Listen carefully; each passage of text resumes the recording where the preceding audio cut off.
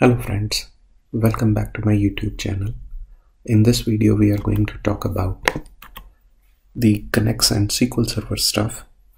In fact, this video is a second part to the Node.js connection with Knex and SQL Server. In the previous video we have already discussed and seen how we can connect Node.js with the help of Knex and SQL Server, and we fired out certain kind of select queries and seen how we can retrieve the data. This is in continuation to the same video and is the second part of that particular video where we are going to discuss about insert, delete, update, and like the CRUD operations to be performed within Node.js with the help of Knex and SQL Server. So let's get on to the actual environment and see how we can write those functions and can actually perform these CRUD operations in the real time. In order to work with the Knex and SQL Server through the Node.js and perform those delete, update, or insert operations, let's see we have a table called as test.dpt, and this table is a very simple table with 3 columns. One is ID, dname, and location, and we have 2 records in that. So the first thing what we are going to attempt is we are going to use the delete command and then kind of see how we can delete a record from the SQL Server with the help of Node.js using Knex. So let's go on to the VS Code and see how we can write a function. So let's say we are writing a function for deleting a record, and let's try writing it. And normally whenever we try to delete any record, as per the database rules, we must delete it with the help of an ID key, just in order to make sure we are deleting the relevant record. Otherwise, if we don't specify a kind of a where condition or anything, it might result into some kind of a data loss because we might remove all the records. So let's say we create a function delete demo, and we'll be passing on an ID to that, and then we are going to use Knex to delete this. So this is a test dpt table, and we'll say where the ID is, let's say 13, and I'm going to, let's say, delete this. I'll use this delete command, and dot, I can use a promise which it returns, and then because when we delete it, normally it would let you know how many records were affected. Because we are just deleting only one record with an ID of 13, so this technically would return count rows or records. You get this particular detail, and then you can simply say console.log, and we say count rows, number of records have been deleted. That's one thing which we just want to do. And the another thing is we just want to use the finally, so that we can actually close our Knex connection, and that's how it goes around. So this is a simple function where we defined Knex query to delete actually an ID with the 13 record from a table named test department, and the promise actually returns you back the number of count rows or whatever the variable you want to take. It actually lets you know how many records were affected or have been deleted. So that's what we are trying to do it in console.log. And finally, we are just trying to use the Knex.destroy so that it is cleared up from the memory. So if we see the test department table has only 2 records, one is 10 and one is 13, and we just want to fire that. So let's try to call this record, this function. So delete demo, and we pass on 13 as the ID to that, and let's see whether we are able to delete this or not. So let's run that, and just need to go into the relevant folder.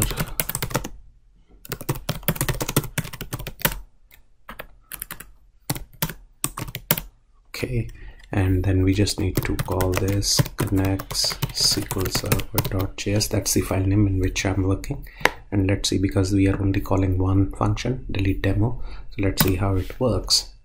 Okay, so it says only one number of records have been deleted.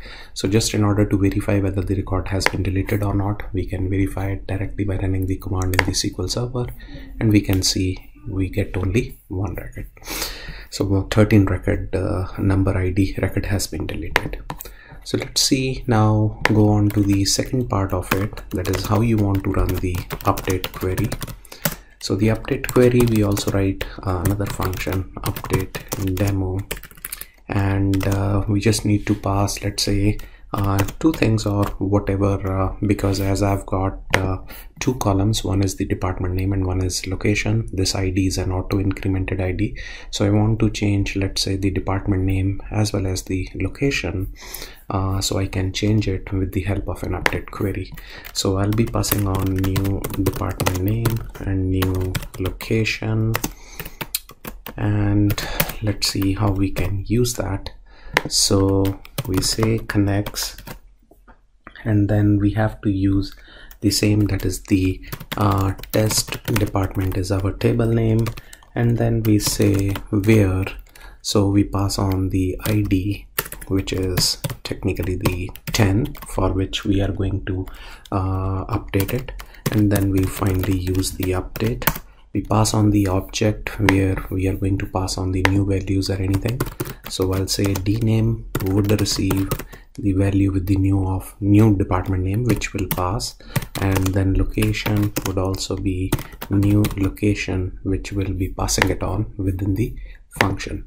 So that's how you can supply out your new values, which we are performing it within the function itself, and then it returns out a then promise, which would actually let you know the number of records that has been updated or not. So we'll say count rows. We can just do another console.log to actually see how many records have been updated.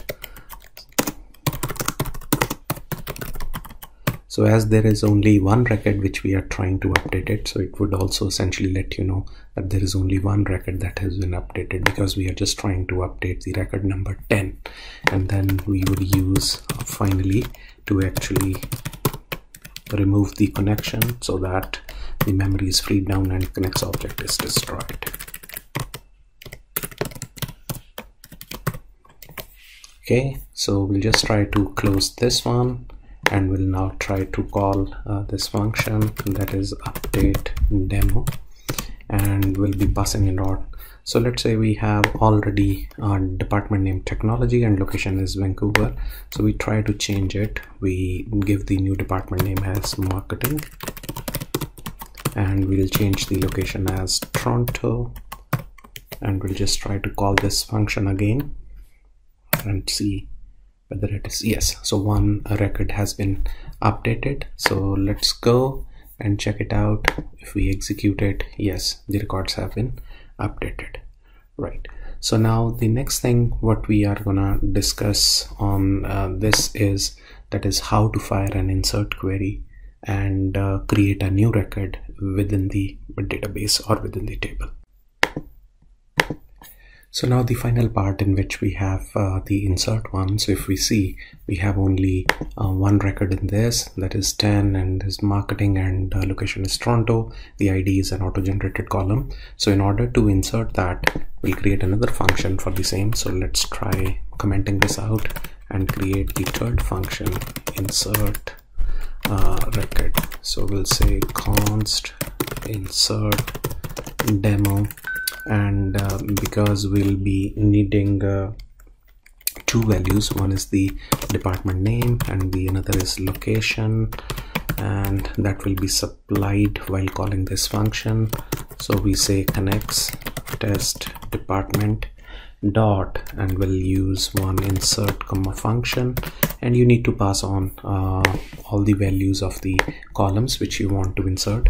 And remember that whenever we are inserting all those checks that have been applied within the backend or within the SQL Server, like a validation check for null value, not null values, primary key, they all would be applicable. So let's say I just want to give the value for dname as dname, which is I'm supplying it, and then location as location, which I've supplied it. And once this insert command is run, it would return, I can use a returning ID because I have an auto incremented ID that would be used to kind of a return back and see which ID has been generated, and then I can use the then promise to actually see that ID, at which ID has been generated. So let's use that console.log. We'll just say the record has been inserted and ID generated is, so we can specify the ID which we are getting it through the promise then. And then finally we also use finally, so to close the next connection and free up the memory.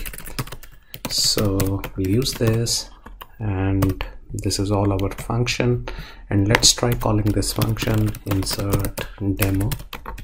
So we want to, let's say, insert new department called as technology, and let's say the location is Vancouver. So we'll just try to call it. We'll run this and see whether this works. Yes, so it does work, and it says record has been inserted and an ID generated is 14. So if we go back and check it out, execute the select query, so there are now 2 records. This is the one which we used for updation, and this is the one which we actually use it for insertion of a new record. So in this way, we have now seen how you can exactly see 3 different functions, or they are popularly known as CRUD functions, to exactly delete a record. You can even update a record, or even you can insert a record within the particular table or within the SQL Server through the Node.js with the help of Knex. I hope this video would be useful for all the people who are just starting off with Node.js and they want to connect with different kinds of database. The fundamentals of Knex would remain same, even if you are going to work with Postgres or Microsoft SQL Server, or let's say SQLite, but fundamentally the concepts would always remain same. So I hope you guys would like this video, and I'll be back with more videos. Have a good one, guys. Wishing you all the best for your future endeavors. Thank you.